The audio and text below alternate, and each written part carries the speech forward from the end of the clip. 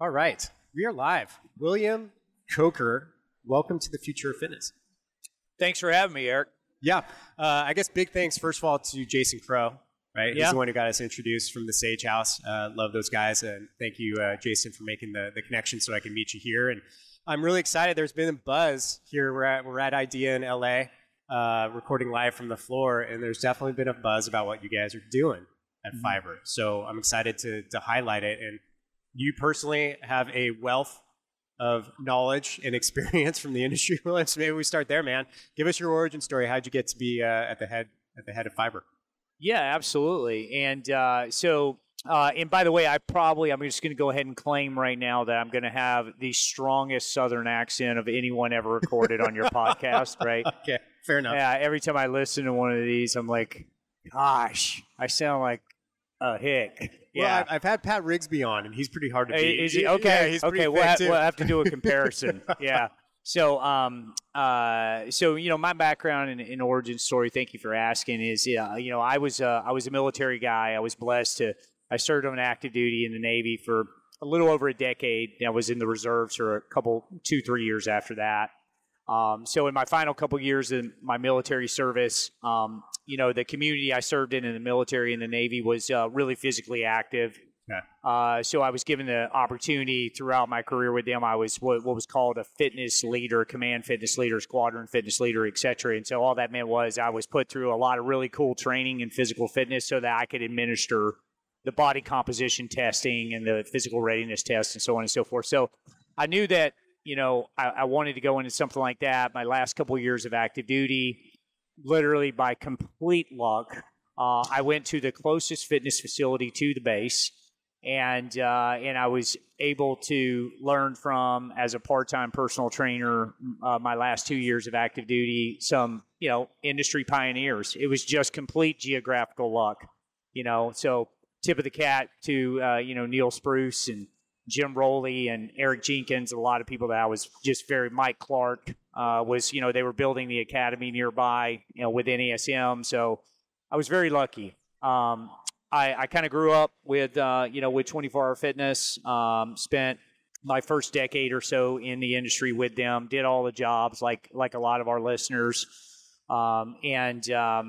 In 2009, I transitioned from 24 to Crunch, and did the East Coast for Crunch, did the West Coast director for Crunch. When I first was blessed to start with them, we had a grand total of, I think it was 16 locations in 2009, and as you can see, they've done very, very well. Yeah. Very proud of that, proud of them. And along the way, I also got some opportunities because of, shared interest. I was able to work with Gold's Gym. I was able to work with Sport and Health and One Life Fitness in the D.C., Maryland, Virginia market. Was blessed to work with EOS, and then how I came to be, involved with Fibr is, along the way, for whatever reason, deservedly or not, I somehow became the staffing guy, right? So yeah. I should point out that, my primary area of expertise, as I did all those things that I just mentioned, was personal training revenue, services, education, etc. And somehow along the lines, the quote unquote personal training guy became the staffing guy too, right? So I was allowed and I had to rapidly educate myself on recruiting and vendors and ATSs, applicant tracking systems, and all of these things that normally live in our industry and in most industries in human resources, right? And it was really through that hands-on experience, when you start realizing firsthand how much our industry spends on talent acquisition, on the impacts of turnover, and then having to go back to the talent acquisition spend again, and it just immediately resonated with me. I was like, this really makes no sense, right? Yeah. Meaning, I believe, and we believe at Fibr, and we prove it with our employers each and every day, that as an industry, we're a lot more self-sustaining than we realize, right? When it comes to our people and our talent acquisition, right? I mean, first of all, there's definitely, I would say there's definitely jobs out there that are hard to recruit for, right? I often say that, there's tough jobs in this world, right? There's a young man in a foreign land or a young woman in a foreign land right now with, bullets flying over their head. There's a firefighter somewhere running into a burning building. Those are tough jobs. Those are tough jobs to recruit for. Those are tough jobs to train for. We work in a gym, right? And so the concept of Fibr came about from those lessons that I didn't understand why on one side of our industry we have all of these well-intentioned people every single year that get certifications, they go through equipment certifications, primary certifications. There's roughly just north of 50 different certification educational organizations who service our industry, thankfully, right? Wow, that many. And if you take just one of those, they're certifying over 40,000 students a year. Just one. How do we have a staffing problem, right? And that was where the concept of Fibr stands for Fit Bridge, right? Bridging the industry together. We like to focus on the word, a few things with Fibr is we'll serve the people of fitness, right? So they can go serve more people so that maybe together, right? That's the key word. Together as an industry, we actually can start to make a dent in changing the world through fitness, right? And so, long answer to a short question, it was just really Fibr came about because wanting to solve that, right? Young person, young in our industry, new, well-intentioned person comes in, they get their certification, and I just saw too much that the very next thing was, now what? Sure. And there wasn't a solution. There wasn't a connection from that to employers, right? Which is not beneficial to either party.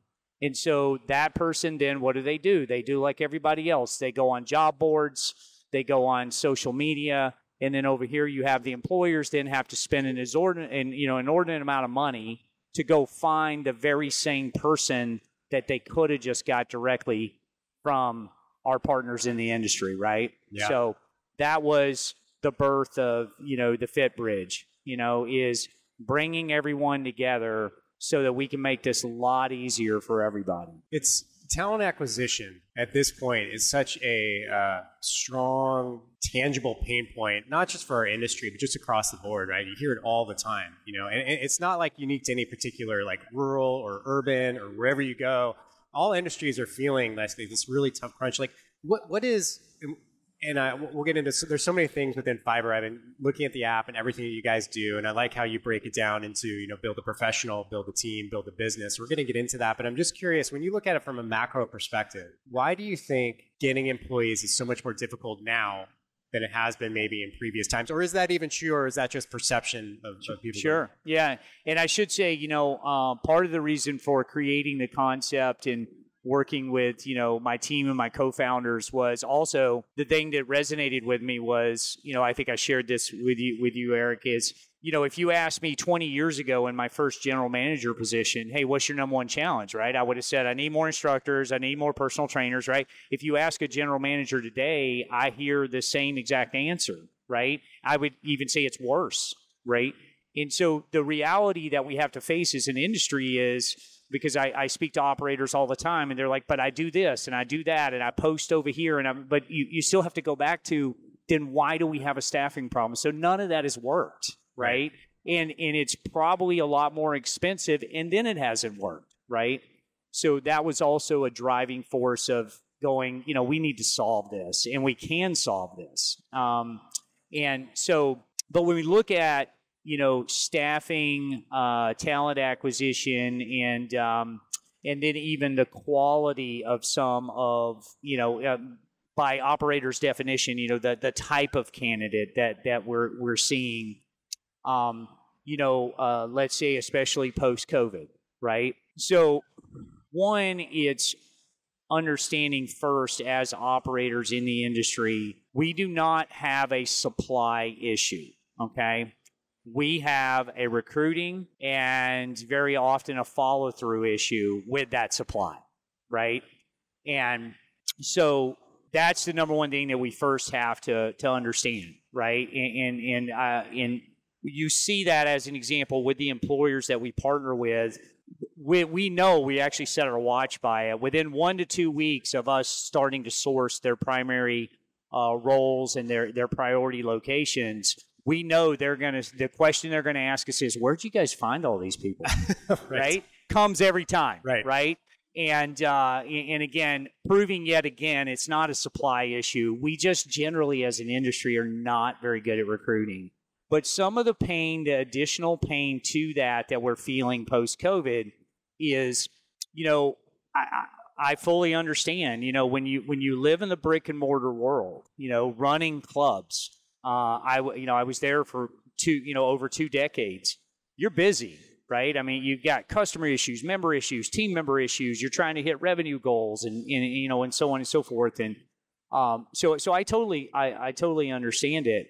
And so we don't always have the time as the operators to take a step back and go, well, why is this so hard, right? Well, I had some time to kind of evaluate that. And I'll tell you, one of the big things that brick and mortar operators we sometimes forget is a larger percentage than those who work in actual health clubs or physical facilities of people that, term themselves fitness professionals, on LinkedIn as an example. They might call themselves personal trainer, fitness, trainer, fitness coach, fitness director, whatever but that group of folks, north of 65% of them are private, right? And so when we talk a little bit about the 3 brackets in a minute, that's the reason for, the app being a place that we can finally start to communicate with those folks, right? And when you say private, what does that mean exactly?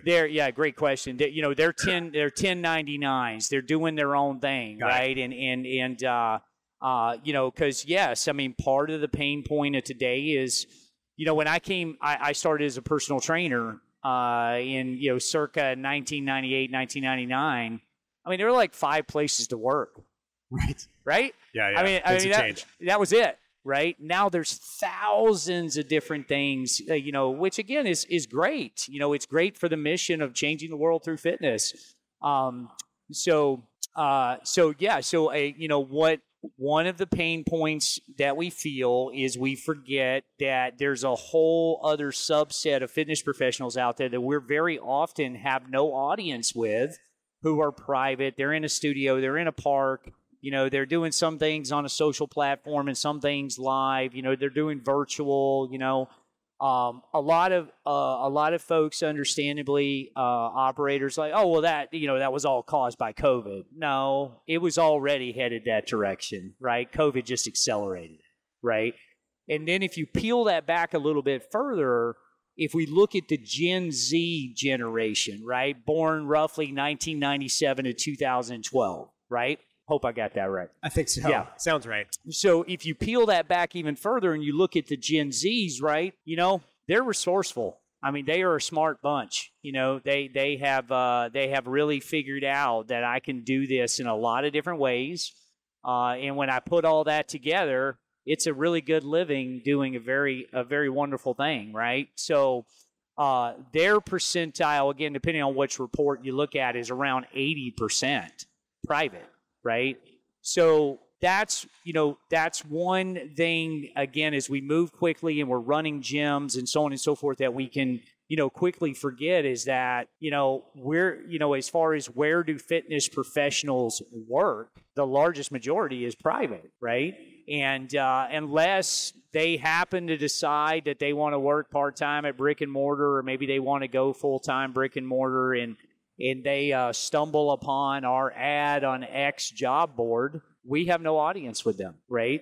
So we're that's part of the pain point, and one of the reasons why we wanted to create Fibr was to engage with that group, right, on one side of what we do, because in my my experience out there running recruiting for brick and mortar. I was growing very concerned that if we didn't do something, I'm not sure that we'll have very many applicants at all in 5 to 10 years in brick and mortar, right? That's, that brings up an interesting question. And it may have even been Jason Crow who brought this up. And I've talked about it numerous times in this podcast. But when you look at the fitness professional, the modern fitness professional, is it a career path still? Like 10, 20 years ago, people get into the profession, they get a certification, maybe they get another one, they start building their hours, personal training, and then they kind of step up maybe within the health club environment to a district manager or whatever. And maybe it's a profession, right? You can actually build a livelihood, put your kids through college, right? Maybe have a retirement fund, own a home. Is that still even like something that people are looking to do, or is this are we worried about getting part of the gig economy where people just kind of come in and out like an Uber driver, right? You get a certification, you kind of do that. Like, how do you see the path within the fitness professional unfolding now? Yeah, so I spoke about how we, as an industry, myself included, in that we haven't always been the best at recruiting, right? And then when you look at the Gen Z, and this is, for some operators I speak with, this can be a little bit of a gut punch. I understand that. But with Gen Z, we also have an attraction issue, right? So let me give you a scenario that plays out all the time.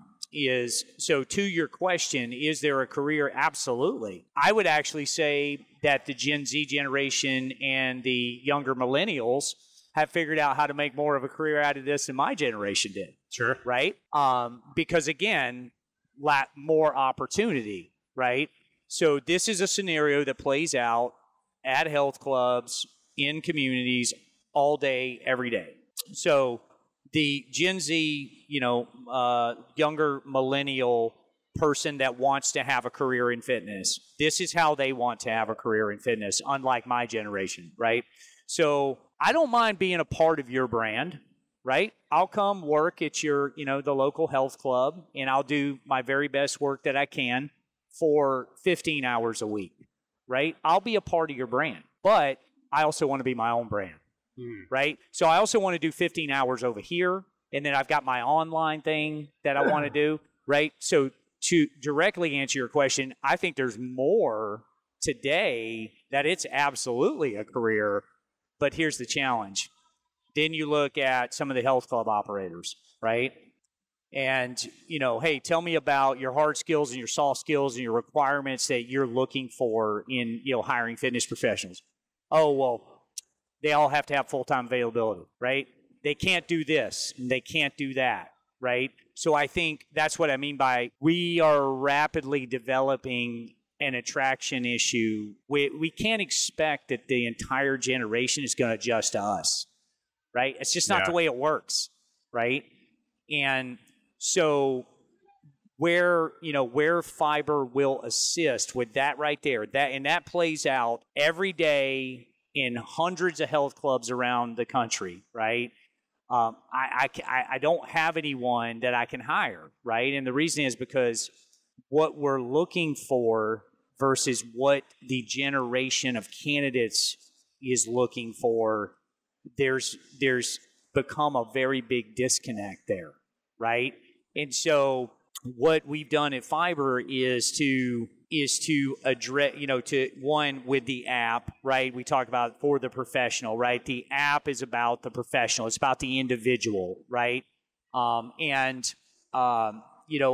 think about other apps and websites outside of our community, right, where professionals gather, right? One of the things you'll notice if you go back and you look at the history of those, those communities, those websites, those apps, today they're very much about jobs, right? But 12 years ago, 15 years ago, they weren't about jobs, right? It was about come together, network, share, maybe have some opportunity to, make a little extra money, promote some products, monetize your followers or your clients or whatever the case may be. That's what they were about 12 or 15 years ago. And it wasn't until the community became, a certain level that then it became about jobs, right? Got it. So that's where the app comes in, is to give that individual fitness professional out there a place to be, a community to network with. Yes, they can, get discounted education. They can get discounted gear, apparel, and equipment, going back to the fit bridge, right? And everybody wins, right? They can get something at a discount. Our certification partners sell education if we just come together, right? And again, most importantly with the app, with that 60 to 80% that we may not have an audience with right now, right? And then we can employ more of them, right? Yeah. That's really that, for the fitness professional, that app. But going back to your original question, I think it's absolutely a career, but I think their career is defined much differently than my fitness career. Yeah, it is. I mean, everything's different, and you're right. Like, they're not going to adjust to us. Exactly. Right? As an industry, we have to evolve. And I think, I know you've worked with a lot of very big minds and names in this industry, that may rhyme with Mastrov and Spruce, right? So you've kind of seen this whole thing evolve. And my personal take is that we are a little bit slower to evolve at times. Maybe we agree, disagree. How do you feel about our evolutionary capabilities within the industry? Yeah, I absolutely, agree. And I think, and again, within any industry, there's exceptions. There's, people that evolve quicker or slower. But I think just as a whole, right, if we all kind of own that, absolutely. Yeah. Right. I will tell you that, a lot, and I would challenge anyone, who listens to this that's maybe, an operator, an owner, an executive that's maybe been, around for a couple decades, right, is just take a step back for a second. Look at what you're offering the people that, and again, I understand they may not even know, right, because they've got people who do that for them. So go to them and just take a look, right, and look at what we're offering sometimes to candidates in our industry, and then ask yourself, man, does that look a lot like what was offered to me 20 years ago? And I see a lot of that, right? It's the same structure, the same comp plans, and so on and so forth, right? And so I don't know if it's as much that we're slow to evolve. I think that there were some models along the way that were created, and as an industry, we were wildly successful with those models, and for a long time, myself included, right? This is how we hire, this is how we train and develop, this is how we compensate, and so on and so forth. I think this generation is challenging that more than we've ever seen, right? And I think with this one, we better evolve. Yeah. That's a really good point. And yeah.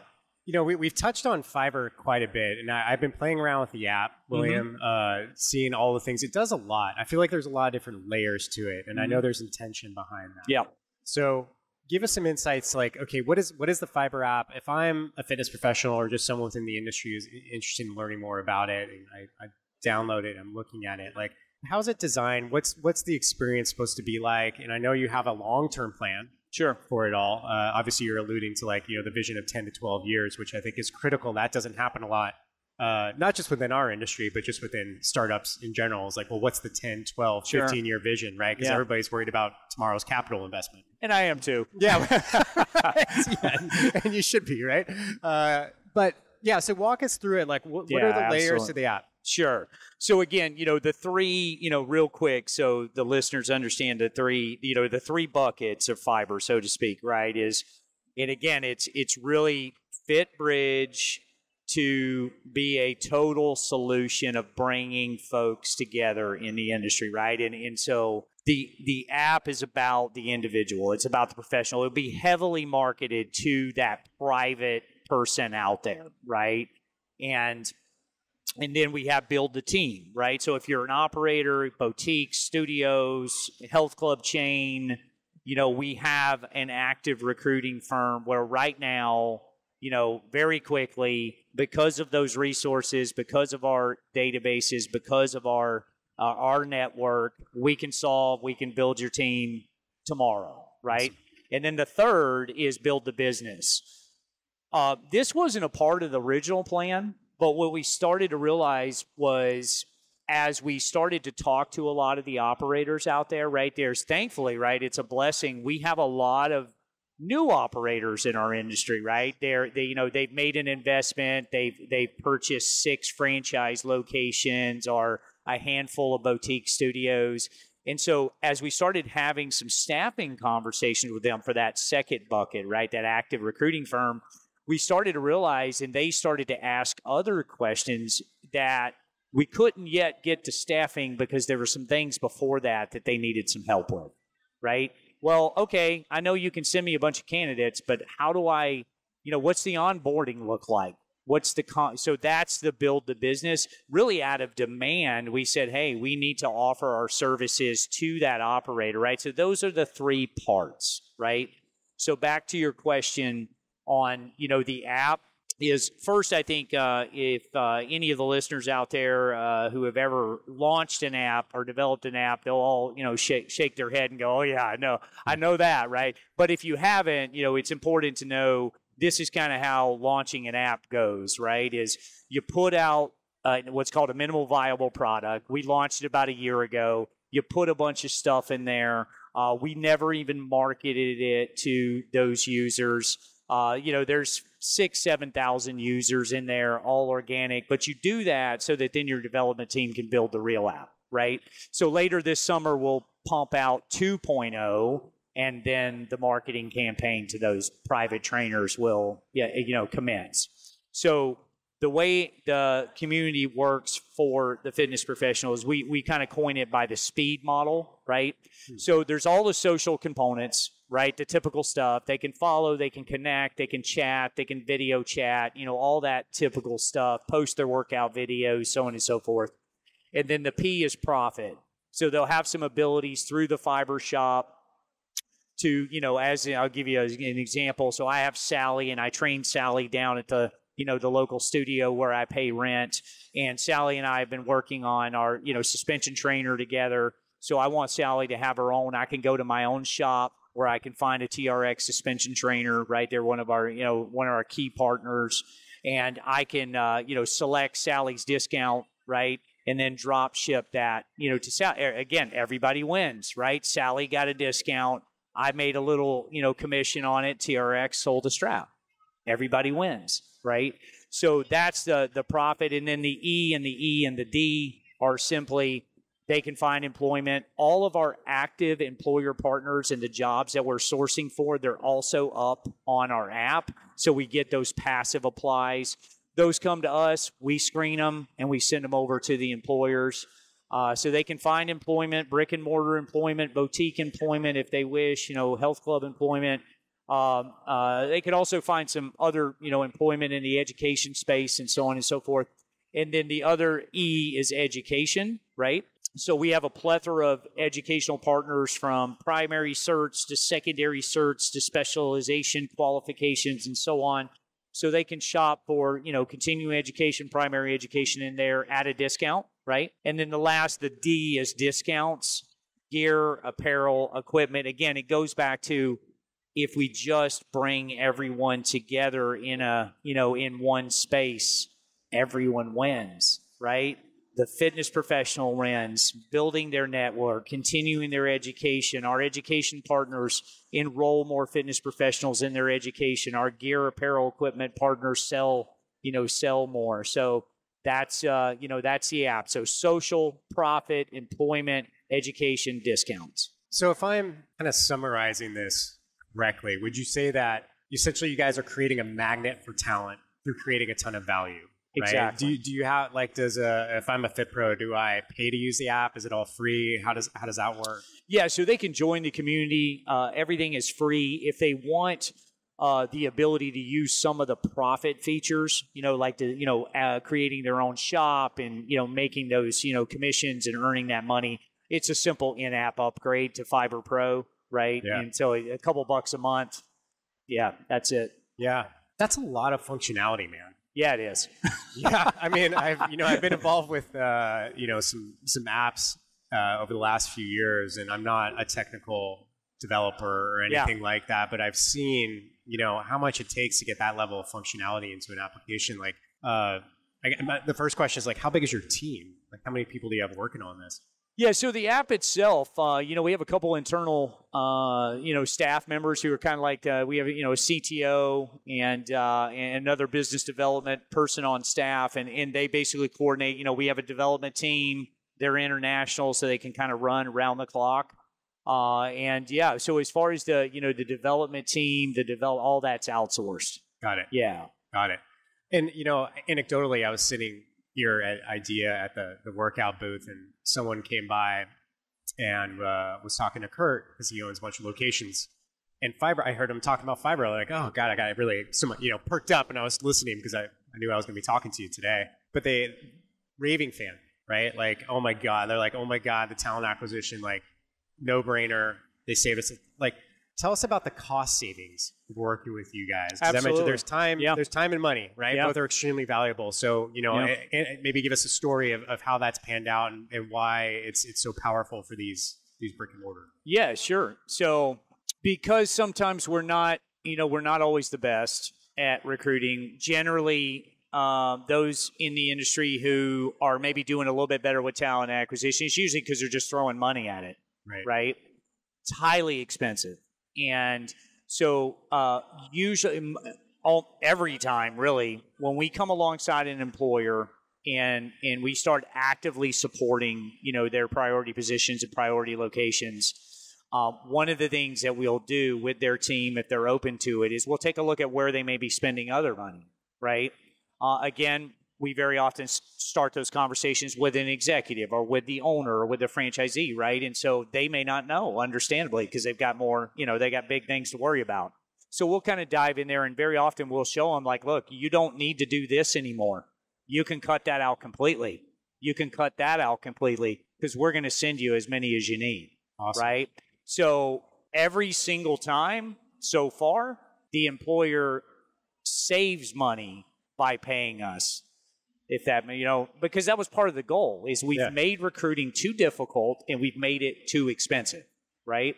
We have 50 plus organizations that all have students. We just needed to get those students to jobs, right? And so, I'll give you an example. If you have one location and you're trying to fill one priority position. So let's say you have, a full-size health club and you're trying to find a general manager, okay? And again, understandably, most owners, most executives, they don't know this, right? Because they have people to know those things. Sure. So here's your options is, maybe they have an applicant tracking system. Maybe it broadcasts this job opportunity that they put into onto their website and, onto various job boards. Those are free ads, okay? They're going to be on page 8. Nobody's ever going to see them, okay? Gen Zs, younger millennials, they don't go past page 2. No, okay? Never, right. So the only way to get eyeballs on your opportunity is to put money on it, right? What's commonly called sponsoring that job on X job board, right? So one location, one job. If you want someone to actually see it and actually apply for it, minimally that's $500 for one job at one location, right? Which those job boards all have controls, so you can't do it any other way, right? We come alongside employers and we will hire for as many positions as you have at a location, right? Whether it's 3 or 12, right? For less per month than that one job ad, right? And here's the difference too. We don't do job posts. We're tapping into networks. We're tapping into databases that we've built. We're tapping into relationships with the many schools and the many educational organizations who, by the way, also need to help their students find jobs. Right? This has existed all along. No one ever connected it, right? So we also, there are staffing organizations out there who come into our industry, right? And I will tell you, all of those I know of, this is essentially what they do. They charge employer X so that they can run job ads for that employer at less. They get passive candidates, and then they forward it to you. For all the employers out there, you could have done that yourself, right? Yeah. Where we do is we go find, we connect, we communicate, we make sure of interest. And by the way, everyone doing it with us, guess where they came from? The clubs. So we already know the alphabet soup. We know the accredited organization. We know what's accepted, what isn't accepted. We know the degrees that are accepted and the degrees that are not accepted, right? So, but that's just one example of you get all of that at a price per month per club less than your other options on job boards for one job ad. It's such a critical thing. I mean, I've seen so many franchises, especially that are looking at exponential growth when it comes to how many how many they're selling. Yeah. But then the opening is a completely different deal, and it's comes down to two things generally, like real estate and staffing, and that's one of the biggest barriers. It's just astronomical growth. So, I mean, we've talked a lot about health clubs.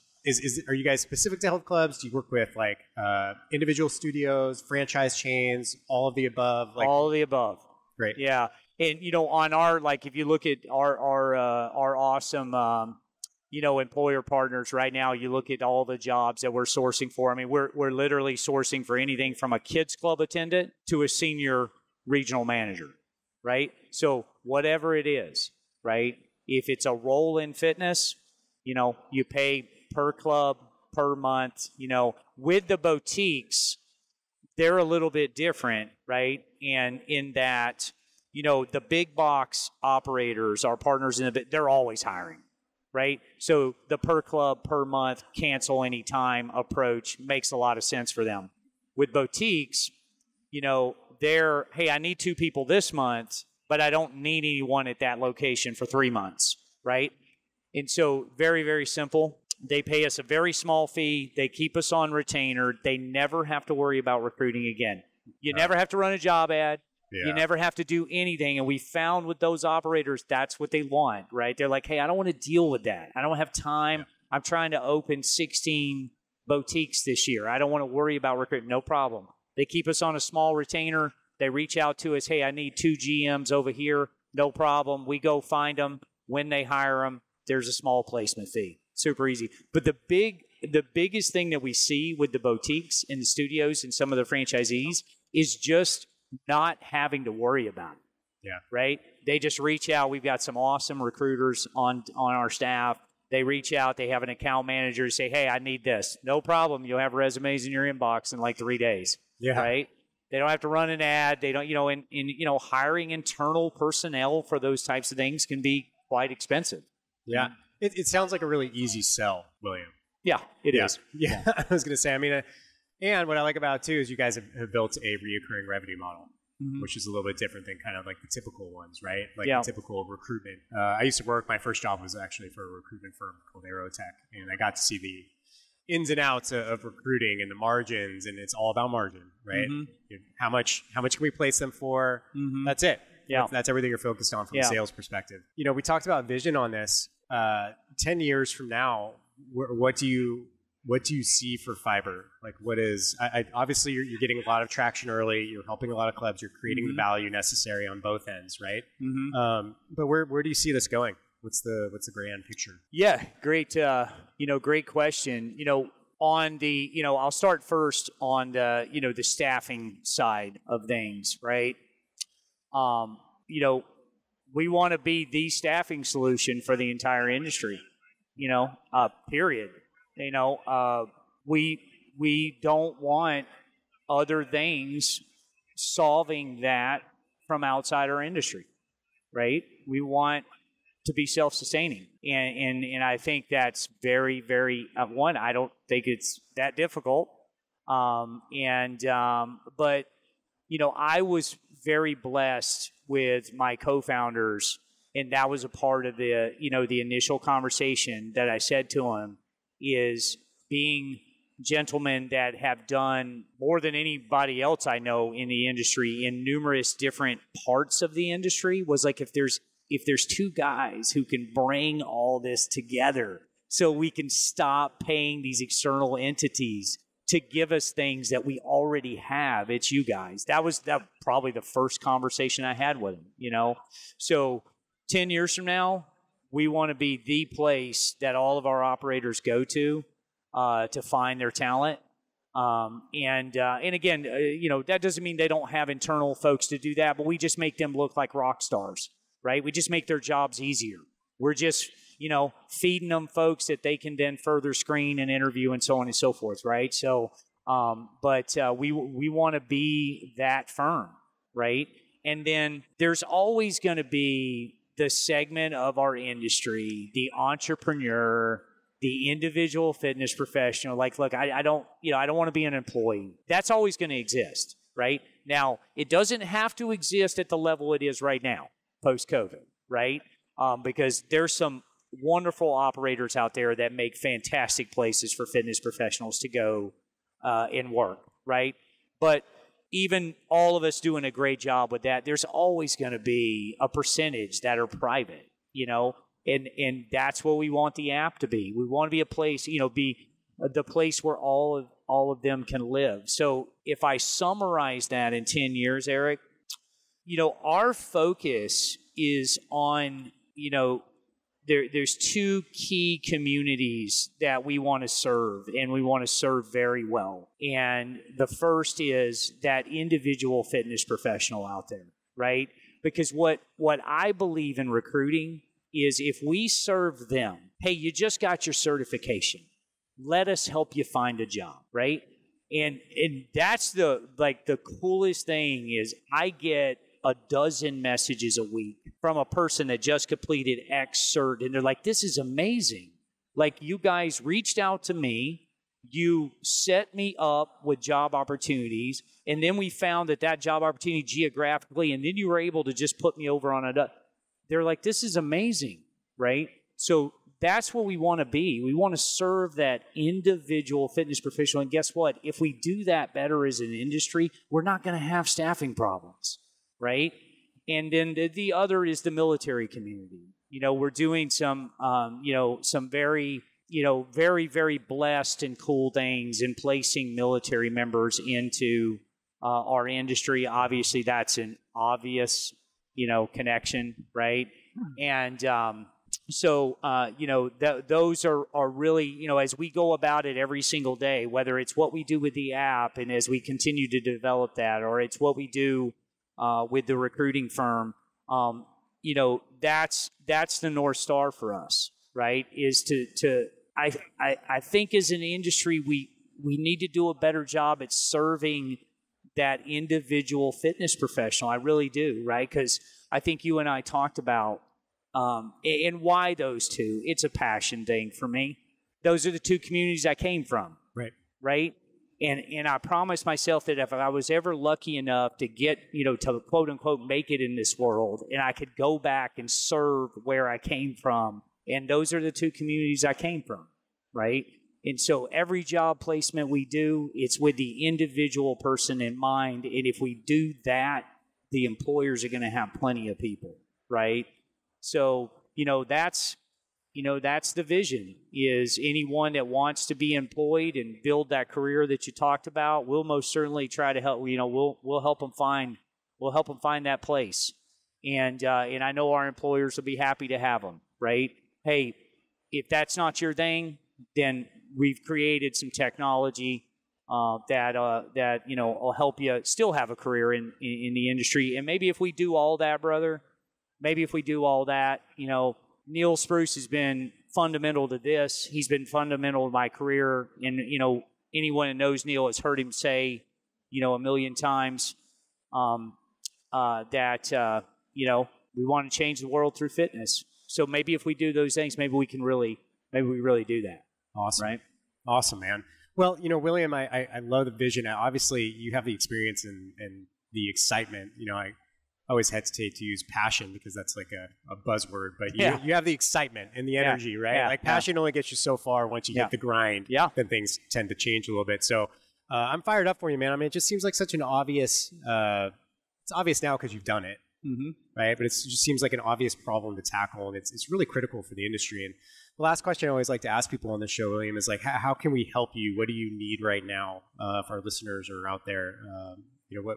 What can we do for you, man? Yeah, I think, I appreciate that. And it's, I was talking to some folks who, have done, they got very large booths here now, but they were once a startup, right? Right. And so I sought them out, and they're mentors of mine anyway, but I sought them out yesterday. I said, okay, this is where I'm at. Like, is this where I'm supposed to be? Am I supposed to be feeling this? I'm just like a lot of the listeners, right? I grew up in, big box corporation, type thing. So I learn, I'm humbled every day. I learn every day. So I appreciate you asking that. I really do.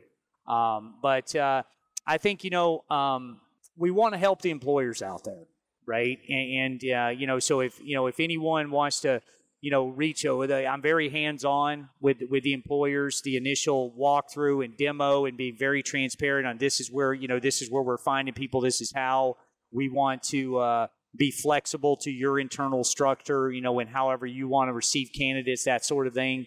I conduct all of that onboarding myself. So if there's any employer out there that is in need of staff, and I think that's from what I see, just about everybody. Email me at, William at Fibr, Fibr.fit, F-I-T, and, I'll set up a demo with them and their team and whomever they tell me to. And we generally say, hey, from the time we do a demo, you're going to have a dozen qualified candidates within a week. Amazing. Right? Yep. So what we're doing with the individuals, with the privates, with the app, and so on and so forth, as you alluded to earlier, I mean, that's development. It just, you go through phases and you upgrade, and that'll kind of take care of itself. But really, what we're just absolutely having a ton of fun doing and doing very well, as you talked about, someone mentioned earlier, is that active job placement. So if there's employers out there that need help with that, please, reach out to me. I think I shared with you, any of the employers that we're supporting, this is only 2 pieces of feedback we get, right? Other than, they're like, this is amazing, right? Again, we've cracked the code. We know how to find the talent because we came from where the talent is, right? And here's the 2 pieces of feedback that we've gotten is we set our watch by at about 1 to 2 weeks in. We've learned that our employers will come back to us and say, where in the world are you guys finding all these people? Yeah, that's right? Right. Yeah. And again, I get it, but it's not as hard as we've made it as an industry. It's really not. There's a lot of great people out there that, who doesn't want to work in a gym? Like who doesn't want to teach a class at a studio, right? It's the coolest jobs in the world, right? We just haven't done a good job at times as a whole of connecting with those folks, right? So that's one thing that we hear from our employers, which is a good thing to hear, right? And the only other thing that we've had happen is the employers have actually reached out to us at times saying, hey, can you not send us any resumes this week? Because we need to give our team time to catch up on the interviews, right?